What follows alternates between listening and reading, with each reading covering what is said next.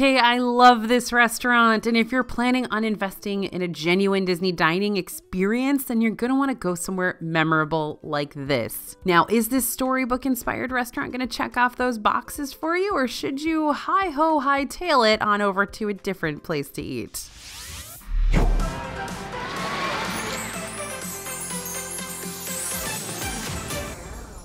Hey everybody, it's AJ for Disney Food Vlog, and today we're wandering through the forest of the most enchanting Disney character meal on property, Storybook Dining at Artist Point with Snow White. Yep, that's really the entire title of the restaurant. Much like getting lost in the woods, Storybook Dining does take you off the beaten path, so we're gonna find out together if dining here will lead to your happily ever after or kill the vacation vibe as quickly as a poison apple. So can we talk about that seriously long restaurant name for a sec? I mean, why is this called Storybook Dining at Artist Point with Snow White in the first place? Wouldn't Storybook Dining or Artist Point suffice? And actually, this restaurant was formerly just Artist Point and offered signature dining at the Wilderness Lodge. But in 2018, the restaurant was reimagined to celebrate the OG Disney princess stories, Snow White and the Seven Dwarfs. But just so everyone was aware, this is the same signature dining location as before. The Artist Point part of the title stuck around.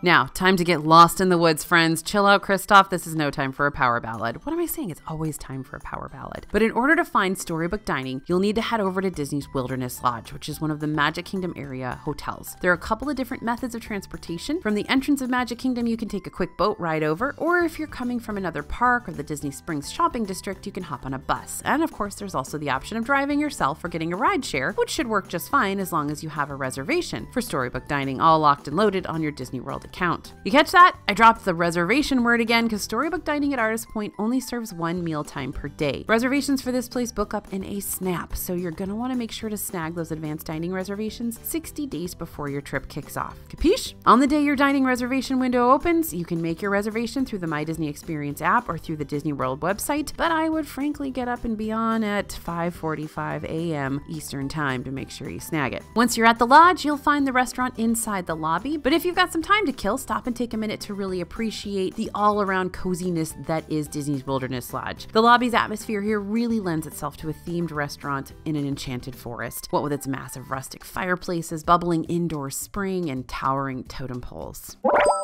Now, I know the temptation to grab a chair in the lobby and just stay there is very real, but you can't miss that dining reservation. You got up at 5:45. But don't worry, the woodsy views continue once you're inside Artist Point. The restaurant has a craftsman style to it with lots of muted colors and rustic elements. One of the coolest features about the restaurant, though, is above and around you, the canopy of trees. Not real trees, fake trees. Disney sort of has a knack for those. Looking at you, Tree of Life. You're gonna see tree branches covering the ceiling and twisting down around the walls to really emphasize the whole you're eating in an enchanted forest thing. Now look down at your table, you'll also find a tree-shaped dish stand because the restaurant commits to the bit here. What's the dish for? It's what you'll use to hold your shareable plates, which is a crucial part of the whole dining experience, and you're gonna see why soon. And then there are the colored lights throughout the restaurant, aka the cherry on top of the atmosphere. And throughout your meal, these lights will change color to bring a whole new mood to this enchanted setting.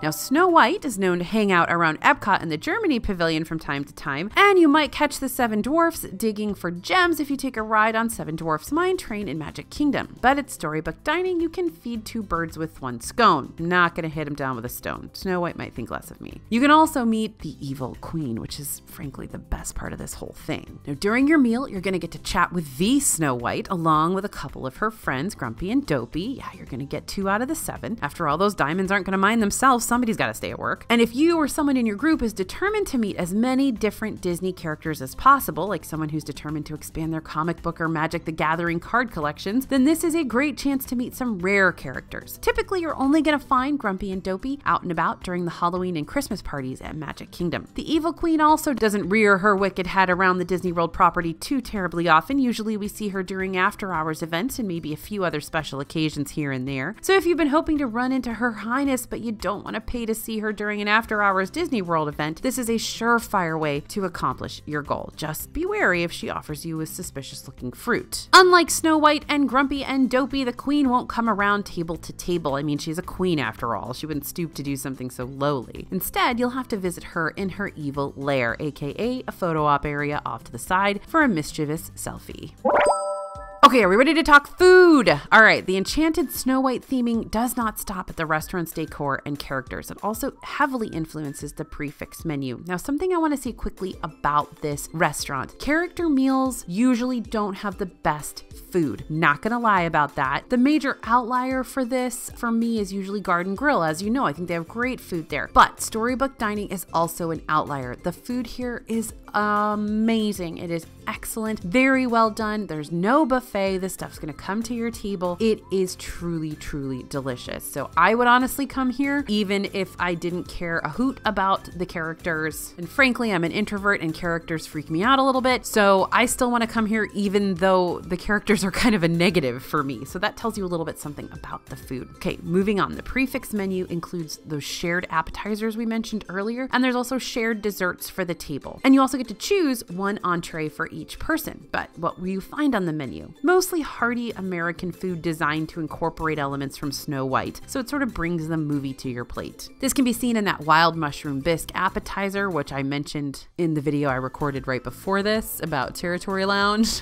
where I talked about the mushroom bisque, which was always a famous dish at Artist Point back when it was a signature dining location. It's still the same soup and it's still really, really good. And it comes in an adorable little cauldron here at Storybook Dining. Also on your appetizers, you got some braised pork shank, but the appetizers may change out a little bit. Again, this is a fancy schmancy, expensive restaurant, so they kind of keep the menu moving seasonally. Now, a couple of the DFB team's past favorite entrees here include the gnocchi dish, which is called A Stroll Through Nature. It's a really weird name for the dish, but it's really, really good gnocchi. I think this is also a vegetarian dish. And the Royal Prime Rib Roast. That's really, really good prime rib. To get a better idea of what you can order, other menu options include the Brothers Grimm Herb Chicken, Bashful's Sustainable Fish, and the Cottage Beef Stroganoff. And dessert is one of the most exciting parts of the meal because of its over-the-top presentation. You'll get a selection of small desserts like the Poison Apple, Miner's Treasure, Fairy Tale Gooseberry Tart, and Hunter's Gift. These desserts are a grand finale. You'll end the night munching on an adorable little dopey hat, chocolate rocks, and truffles that come from a box filled with smoke and has a heart on it. It's where the huntsman was supposed to put Snow White's heart when he killed her and bring it back to the evil queen, but he didn't kill her. He just filled it with a bunch of chocolate hearts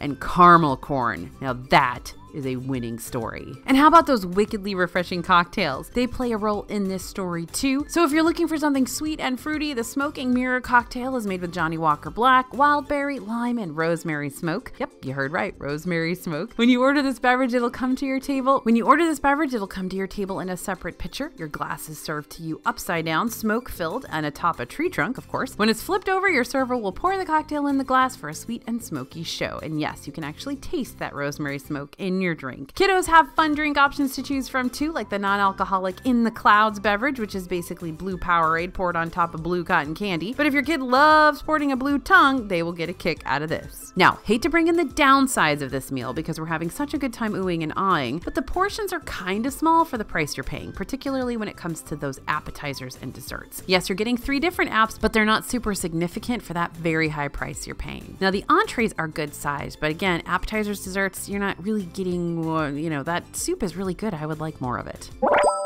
Okay, so speaking of price, what's the damage here? Are we gonna have to grab a shift at the Diamond Mine after this meal's all said and done? Let's cut to the chase. Adults can expect to pay around $60 per person and $40 per child. So to put it in perspective, a meal for 2 adults and 2 kiddos is gonna cost you around $200, not including tip. But here's the thing, this price is definitely comparable to other character meals you'll find in Disney World. The portion sizes are where things differ. Value is a big deal at Disney, and although the enchanted setting and rare character interaction are fabulous, the portion to price ratio doesn't completely deliver at this location. The majority of character meals throughout the parks and resorts are all you can eat, whether it be a buffet or family style. There's no limit to the amount of food you and your group can consume during your meal, which makes the $50+ price tag a bit more warranted. For a situation like this, however, where you're paying a similar price for a fixed and smaller amount of food, might mean the cost doesn't feel as justified. Now, don't get me wrong, the food at Storybook Dining is great, adorable, and satisfyingly filling. And if you want more of a particular item, you can mostly request plus another helping of a certain appetizer or dessert. It may vary meal to meal and cast member to cast member, but in the past we have been able to request more of those tiny soup cauldrons, so it's always worth asking if there is something you'd like more of. But if we're looking at it from a budgeting and value perspective, which we often do here at DFB because we know how important saving money is for all of us, the food offerings might not measure up when there are unspoken limitations for how much of a certain item you can request more of. For example, you can expect to pay $55 per adult for those all-you-can-eat character meals at popular places like Chef Mickey's at Disney's Contemporary Resort and Garden Grill at Epcot, where you can get as much as you'd like of any appetizers, entrees, and desserts. However, you usually can't request more food at prefix character meals like Topolino's Terrace and Cinderella's Royal Table, meaning you're getting less food while still paying a similar price as you would at an all-you-care-to-enjoy character dining experience. And that's kind of more where Artist Point resides. You might be able to ask for extra apps or desserts, but it's not a guarantee, and it's definitely not an all-you-care-to-eat situation. That being said, getting to see the characters offered at Artist Point is less common than dining with Mickey and Minnie, which is what you're going to find at most character dining spots. So if you're comfortable with paying the elevated price for a unique character experience, that might make it more worthwhile. The price at Storybook Dining at Artist Point is, however, also comparable to the price for a meal at Cinderella's Royal Table in Magic Kingdom, which is another uber popular character meal that takes place inside Cinderella Castle. And much like Storybook Dining, you've got a prefix menu here, but no all-you-can-eat options. As much as I love Cinderella, and I'm glad she's the star of a meet and greet dining experience at her own castle, I'd have to say the quality of the food is much better over at Storybook Dining with Snow White. So I guess the moral of this story, this micro story, is that if you got to choose between Cinderella's Royal Table and Storybook Dining, I would absolutely choose Storybook Dining, just saying. Not to mention Storybook Dining is operating with full character meet and greets, whereas Cinderella's Royal Table is still doing the whole modified character experience thing. Back in 2020, character restaurants took a major hit, and though many of them have returned to their original meet and greet format, lots are still running as shells of their former selves. Instead of Cinderella's Royal Table giving you the chance to meet lots of princesses all in one go, you can only meet Cindy herself for a brief moment before your meal begins. She won't walk around and greet you at your table like Snow White and the dwarfs do over at Storybook Dining. Quick general advice for all you Disney diners: it's important to check out the Disney World website before making advanced dining reservations for character meals to see if full meet and greet experiences have returned or if a restaurant is still missing its characters or running a modified experience.